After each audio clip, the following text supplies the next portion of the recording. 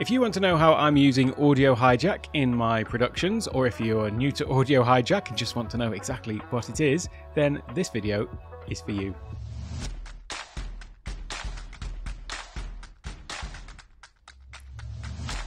Hello and welcome to Take One Tech. My name's Alec. Now I've had a few questions recently about Audio Hijack, which is a Mac application to process audio on your Mac.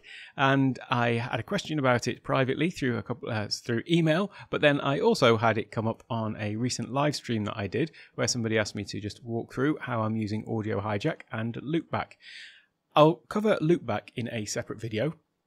That one's got a number of different use cases, but I thought today I would just share with you how I'm using Audio Hijack and give a bit of an introduction to the application, what it's used for, and as I say, how I'm specifically using it. So I'll come over to my desktop first of all. Audio Hijack is an application, in simple terms, that takes any audio source from your computer, either an external one plugged in, such as a microphone, or it could be an internal audio source, such as, for example, if you are watching a YouTube video in Safari, then the audio coming out of that would be classed as an audio source. The application then performs a number of different processes on that audio. So you could change the pitch of it, you could perform all sorts of other things that I'll talk to you about shortly. And then once it's processed the signal, it outputs it to an output device. So that might be a set of speakers, for example. So that's in essence, what Audio Hijack does. It hijacks some audio, it processes that audio, and it puts it back out somewhere else. So it's anything that you want to do in terms of changing any audio on your Mac. Now, I use it because I have a Shure MV7, and I have most of the sort of signal processing, if you like, is done using the Shure Motive app.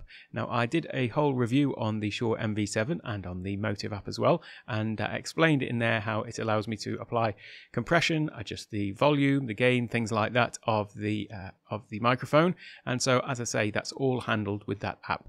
The one thing that it doesn't do is noise cancellation, and it is very good at blocking general sort of background noise. However, I am working on a rather old Mac, and so the fans are generally working overtime to keep it cool, and I also have an aircon in this room which is working overtime to keep me cool. So there is quite a background hum in this room, and if I didn't have any noise cancellation on, then it would be quite noticeable. And in fact, I can show you how noticeable it is by just quickly going and deactivating my noise cancellation. And you tell me how you think it sounds. So, I think that you can probably hear there is a background hum. Maybe not too loud, but it's there nonetheless. And I think it would be a little bit annoying. So I'm going to just turn the noise cancellation back on again. And I'm going to run through basically the way that you use the application, and then we'll come back to that noise cancellation a little bit later. So, as I say, it can grab onto any sort of audio input that you've got, and so those are listed up at the top here. We've got different either applications, so you can specify a particular application. So as I say, if you were watching a YouTube video and you wanted to perform some action on the audio, then you would need to select Safari if you were watching YouTube in Safari. There's also input devices. So again, I'm using my microphone. You could have a number of different microphones. Those are all classed as input devices. And then there's also the overall system audio. So if you just wanted to capture absolutely everything that would, say, normally be coming out of your speakers from your computer, then that would be that one. You've also got the outputs, so after it's done the processing, where is it going to send the sound to? So it could be an output device, such as I say, a set of speakers, something like that. You can also send it to a recorder that Audio Hijack has built in, so that allows you to actually record any audio from your computer as well. And finally, we've got a couple of options here to actually broadcast. So either streaming to an online server or streaming to a dedicated streaming server. And by that, I mean audio streaming rather than live video streaming. So those are the sort of inputs and outputs, but in between there's a whole host of things that you can do with your audio signal. So if I scroll down here, there's a number of different effects. So we can change things like imagine a graphic equalizer, then it's got one of those. So you can change the levels of your audio. You can also change the balance, between left and right, and also simple things, you know, bass, treble, and so on and so forth. And all the way down, you've got things like a low pass filter, high pass filter, and so on. These are all things that I currently have handled with my Shure Motive app, but if you haven't, then there's a great ways to adjust your mic levels that are coming in. And then we have some advanced options, which I'll come back to, and we've got some meters as well, so that you can have a graphical view of the levels that you have coming from your different audio devices. And then there's some audio effects, so you can add delay to it, for example. That's one that's quite useful if you are recording and you have a video feed coming in from one source and your audio is coming in for another, and then often there can be a slight delay between the audio and the video, so you can add a delay in manually using that feature.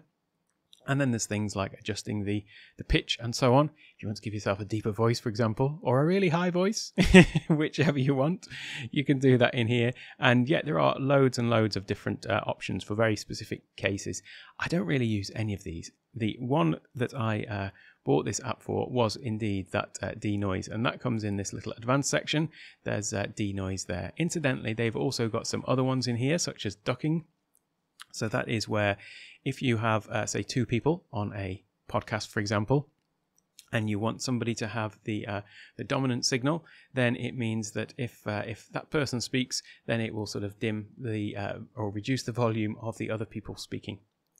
So there's things like that, and there's an input switch, so you can switch between different inputs and various things like that. But what I'll do now is I'll just run through my actual sort of audio signal chain, if you like.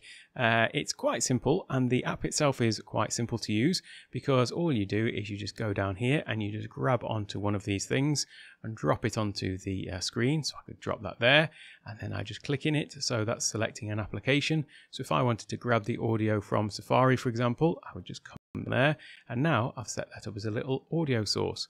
And then say I wanted to, I don't know, maybe the volume is too loud from coming out of, obviously I'm making all of this up. There's plenty of other ways to do this. I'm just showing you how to build these building blocks up. So there we go. We want that volume 1, and I want to be able to reduce the volume in there. And then maybe we want that to go to a recorder, because we just want to record the audio out of a video, for example. So then I would go down to my outputs, recorder on. So you can see how easy it is to just sort of build these things up just by dragging them onto the screen or right clicking and just deleting them. And then you also have the option to actually turn them on or off. So you could actually leave them on the screen but turn them off. So that is how easy it is to actually build out these signal chains. Now if I come back to mine for a moment, which is this one, this is my main one that I use. And you can, by the way, have different profiles in Audio Hijack, so that's quite good. If you have different use cases, then you can set them up and you can just simply load those as and when you need them. Also, I should also point out, if I just pull the bottom of the app up into view, because it's slightly out of view there. There we go. So what you'll notice is there is this button at the bottom, and this shows that this particular instance has been active for 52 minutes, and it does actually have to be running in order for you to actually have your signal coming out. So when Audio Hijack is running, it is actually grabbing those audio sources and literally hijacking them. So for example, if my MV7 is going in here, then it won't be going to anywhere else. So if I was to switch this off for a moment, then you'll stop hearing me for a moment. Switch it on. Then you should start to hear me again. So I hope you missed out a little bit of that. That was just to say that when you activate it, then that's the only time that you're going to actually hear the output. So that is why it also featured on my checklist that I did, my going live checklist. I'll leave a link to that video down below as well, because that is one where I talk about all the things that I run through before I start one of these videos, and also before I start a Zoom call as well, because this is how I have my audio set up for my normal Zoom calls, if I'm not going through Ecamm Live, which I do as well sometimes. So that's going to be a video for another day as well. So when I get around to making my Ecamm Live and Zoom video, then I should drop that into the link, into the description as well. But anyway, coming back to my signal chain. So we start with my Shure MV7, and then it goes into this denoise here. And if I just click onto here, you can see that basically I've got a couple of different functions, but if I switch it off, you should actually hear what my background noise is like.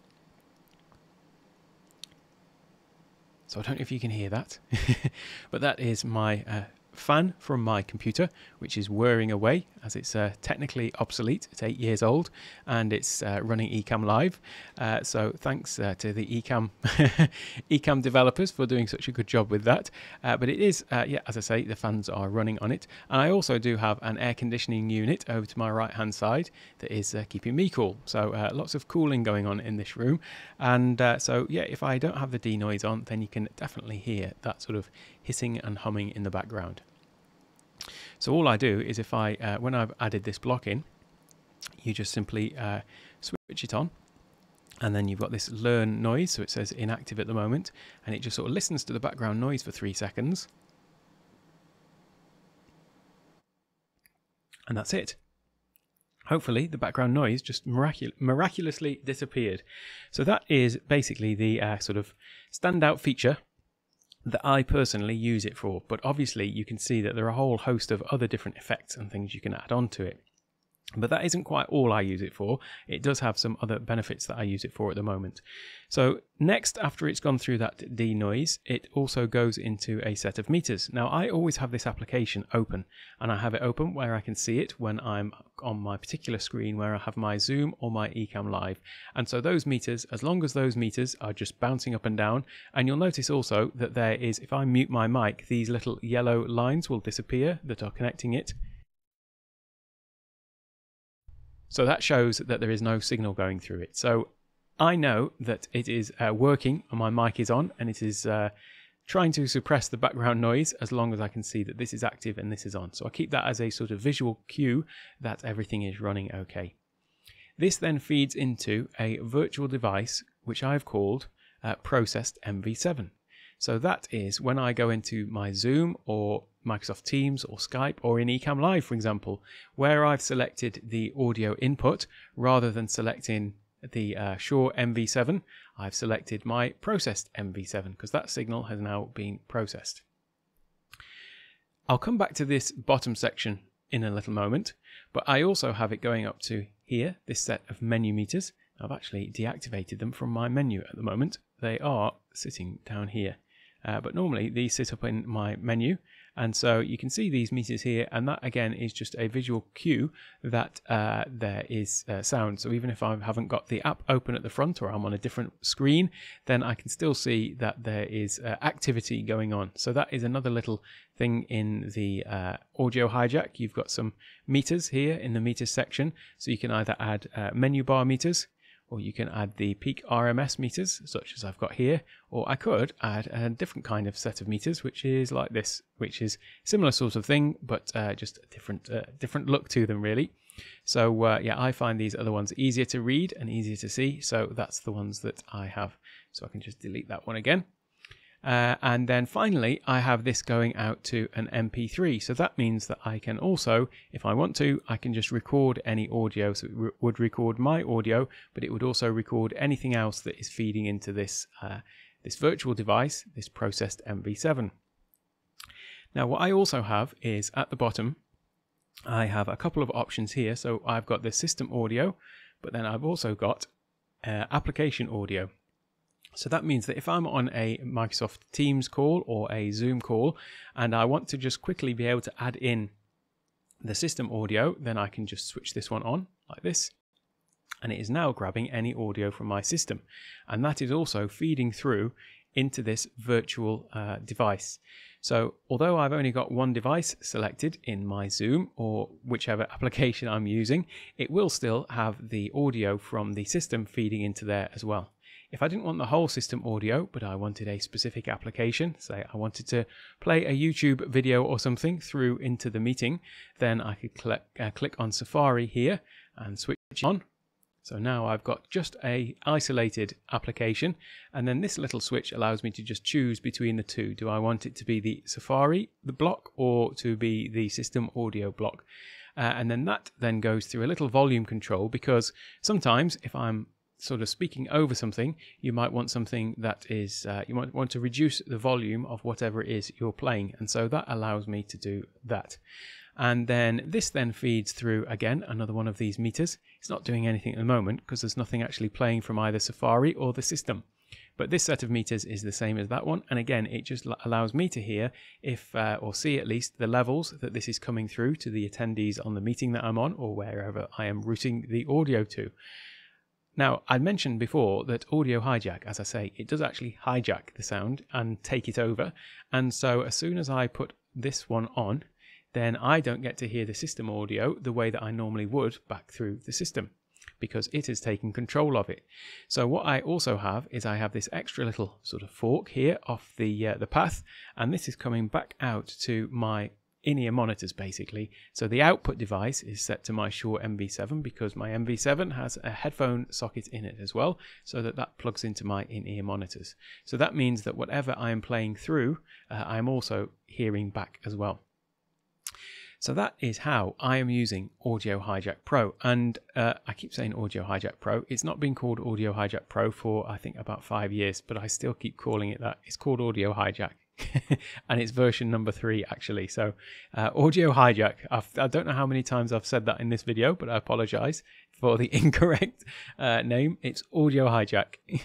Now there is another way that you can get audio into your Zoom calls, and especially if you're using Zoom with Ecamm Live, which I do, and for that we use the application Loopback. So I will be making another whole video specifically about Loopback and how I use that, but this is more just the way that I do it. Sometimes I just jump on a Zoom call quickly and I don't have Ecamm running or something like that, so I can just still use this and still have all the functionality of feeding the audio back into the from the system into the call as well. And by the way, why is this important? Well, as I say, it isn't actually something that if you have a mic selected and then you want to look at something whilst you're in Zoom and for everyone else to hear it, it doesn't automatically play through the system so that they can hear it. And the number of meetings that I've been on where somebody said, oh, I've just got something to play for you, and then they spend 5 or 10 minutes trying to figure out a way to do it.